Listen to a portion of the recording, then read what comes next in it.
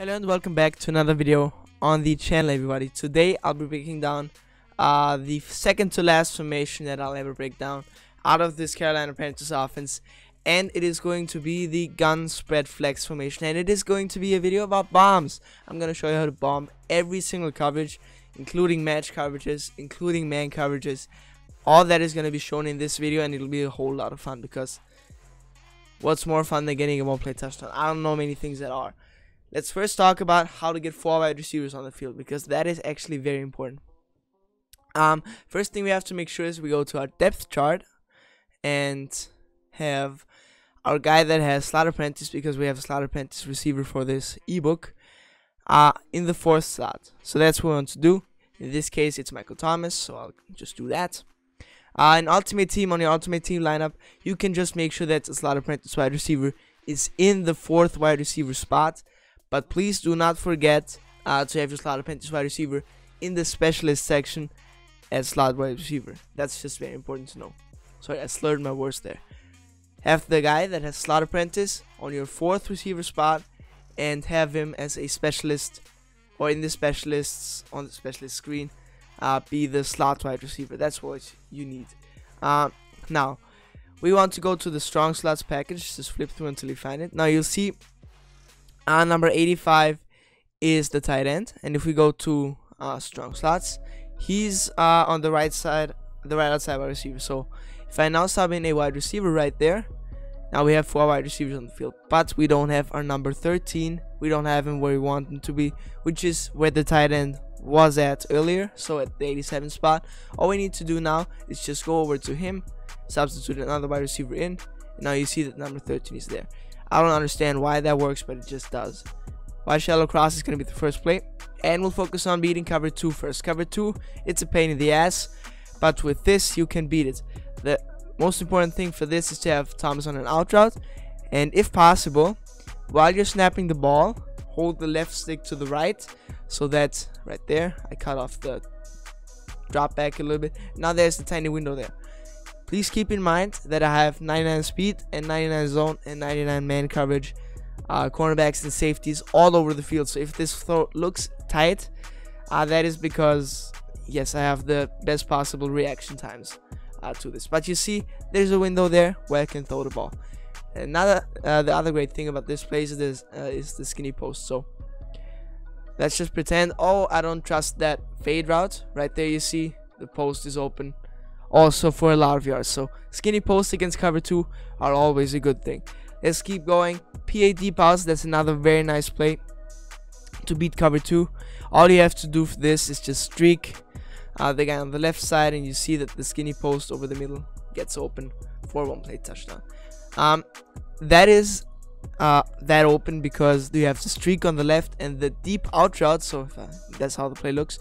Actually, the deep out route is covered by all of the X factors on defense, but there's a deep out route on the right side, and that just keeps the deep half on the right occupied. And right there you see that's just a very easy one play touchdown. Very good against cover 2. Important for those two setups to be with the halfback to the wide side. The next setup we're going to be talking about is going to be against cover 3.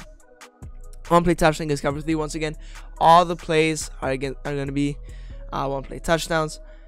Let's talk about, I guess I can talk about it. PAD pause, that's another very good setup against cover 3. All you need to do, if I were you, I would have it works better if you have the halfback to the short side, double team the guy I have double teamed right here, which is L1 down on the right stick, and then just toggle until you're on the right guy, on this guy. Snap the ball. Now you see how I can roll out. That's actually against cover 2. I mean, it still worked, but that was not what I was trying to show you. Anyways, I'll go back to the play call screen, come out in cover 3 and set all the audibles, because it is actually pretty interesting to have all the audibles, because if you have the right plays at your disposal, you can audible from gun bunch to this formation, and you'll have a whole lot of beaters. Let's go right corner, mesh, and yeah, we should be good to go. So PAD pause, we'll call that. On defense, I have a cover 3. You can see it right here, and pretty much the only setup is block the halfback, and there you go. Chop block, like I told you, and now you see It's a weird thing because I have the best O-line in the game. I traded all the players, and I still don't get the time I need to. But yeah, let's try that again. Right there, we get the chop block, beautiful. And you see, I had to throw that a little bit early because I was scared of the pass rush. But you see how that's open. I'll have to complete it one more time, or one time at least, to show you that it works. Otherwise, I don't feel comfortable showing it. So right there, you see, I get the time. A-Rod with 99 throw power. He's winding up. He's tossing it down the field, and you see that it works. Cover 3. Let's go to another cover 3 beater. For that, a wide corner is the play call. You only want to streak hill, and that's it. Block the halfback. Once again, chop block to roll out. This also gets butt naked. I really like the area of the field that gets into. It is a very easy throw because it's not as long necessarily as the PA deep outs throw, so it gets there a little bit quicker. It's nice because of that. But yeah, all you have to do is streak, and then I personally like to drag Hopkins because let's just say, oh, he's got it covered. Then I can wait until the drag gets up the field and stuff like that. So it's just a nice option. Or for example, if I get blitzed, I can dump it off to the drag and maybe not get sacked. So that's pretty nice. Mesh. This is probably the best cover 3 beater that is in this formation because it is so weird and your opponent is not going to be ready for it. The only thing you have to do is first of all call mesh and then streak Thomas. That's the only thing you have to do. So if I snap the ball right here, this is so quick. Your opponent is not going to be ready for it. It is just that quick. Another really good thing is this corner out in general. If he deep halves, so right there, I put a deep half on the guy that's over top of Hopkins. Right there, against the curl flat, I can throw that to the outside. That is also a pretty nice route to throw. The backside routes, they don't really matter that much. It's just about the streak. If I were you, I would do something like this. And let's see if I can get the one play touchdown again. Oh, surprise, surprise, I can. Very, very nice one play touchdown. I really like how that looks. That's pretty much all that I have for cover 3 beaters. I mean, that's all you need. You have a cover 3 beater with a post from right here, and also you have a very nice streak cover 3 beater from right here. Let's now talk about cover 4 and a little bit of man coverage because those work actually pretty similarly. It is important to know which cover 4 you're going against because there are actually 3 types of cover 4s. Well, I guess technically 4, but I'll get into the 4th one later. I want to first talk about cover 4 drop. That's one of the more popular cover 4s. It acts like it says right there. It's a zone coverage. It doesn't have any matching principles, but it is very easy to beat because of that. So it is beat by pulling down one of the deep inside zones and then throwing a post drop behind it. So I'll call Y shallow cross, and all I have to do is put Thomas on a curl, and then I'll just drag both triangle and circle. It's literally that easy. So right there you will see I get the post open, actually wide open, not just open. I think there are different levels of open. That is wide open. So yeah, there really is nothing that your opponent can do in a cover 4 to stop that. I mean, he can, but if he doesn't know that it's coming, it's just an absolute touchdown. I know you believe me because you now saw how wide open that gets. Let's now talk about cover 4 match because that's actually pretty interesting.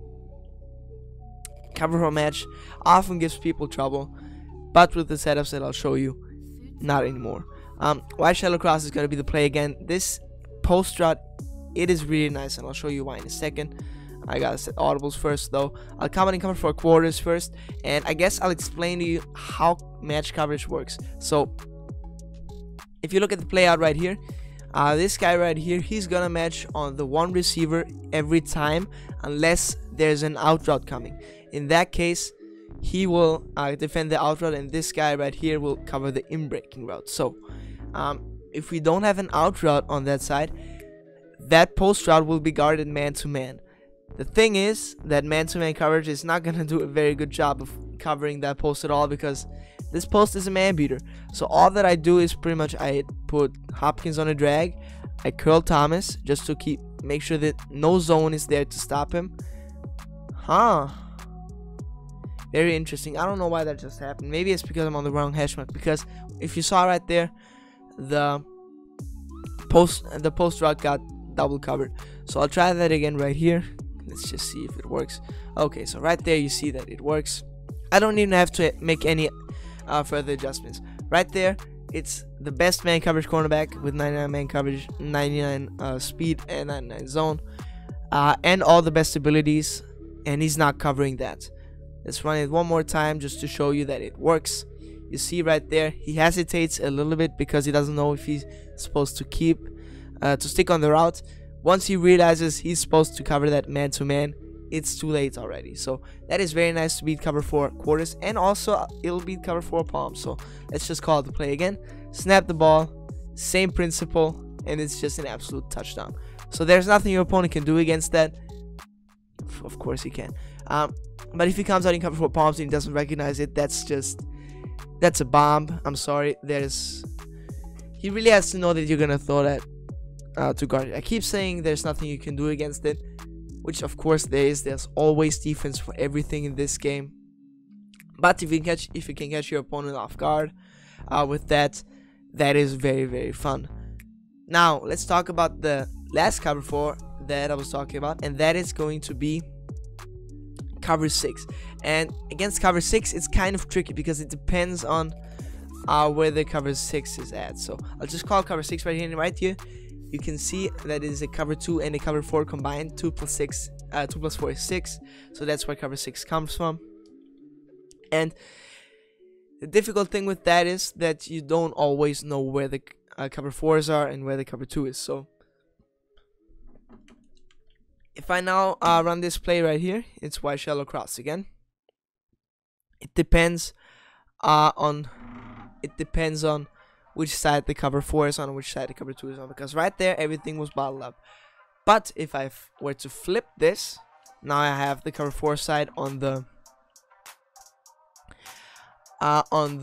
side of the cover 4 beater, and right there you can see, wow, he guarded that perfectly. Earlier, if you remember, he didn't cover that at all. So I'll try that again off the play. So snap the ball, very nice. Right there you saw he was open. I missed the throw, but he was open. Now with that, it is very tricky. You have to kind of figure out which side he likes his cover 4 on, which side he wants his cover 2 on, because otherwise there's no way you can defeat it. If you look at this defense right here, I guess I have to look at it this way. You can see that the cornerback and safety on the right side, the cornerback is a little bit further, it's backed up a little bit further. That is usually a pretty good tell again for the cover 4 being on that side. But if you baseline, that tell is gone. So if your opponent comes out baseline, there's really no way to tell. You just have to run the play and kind of figure out what's happening. That's pretty much the only way you can defend it. If you see that you're I guess one very good way of figuring that out is to run something like this, double streaks, and then underneath have just maybe a cross and a drag, just to have something to check down to, and just look at the 2 streaks.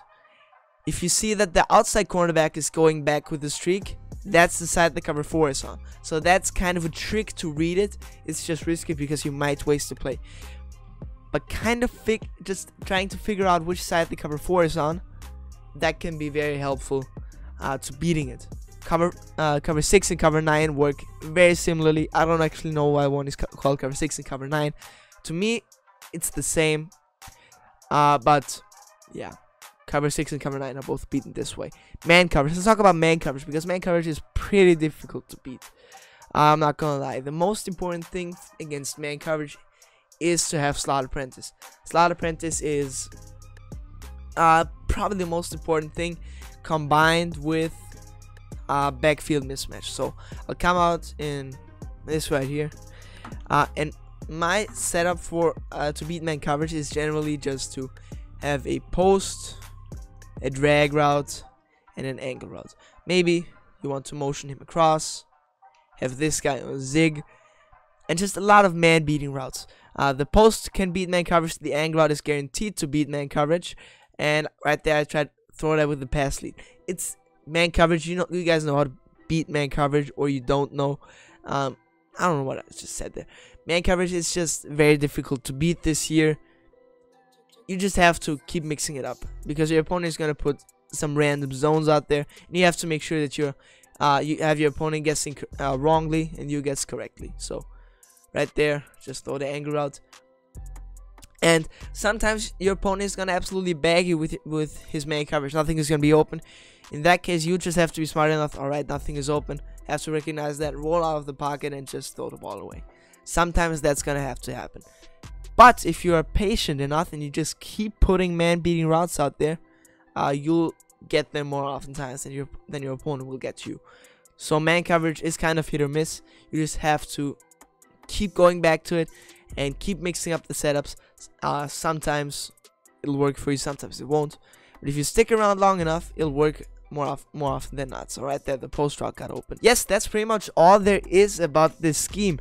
It's not really a scheme as much as it is just coverage bombs. You can make a scheme out of it. I did that. I put some stuff in the ebook that I'm doing the written down version of. If you want, go follow the Twitch. I'll give instructions on over there how to get the ebook. Make sure to follow. Like I said, link is in the description. Subscribe to the channel.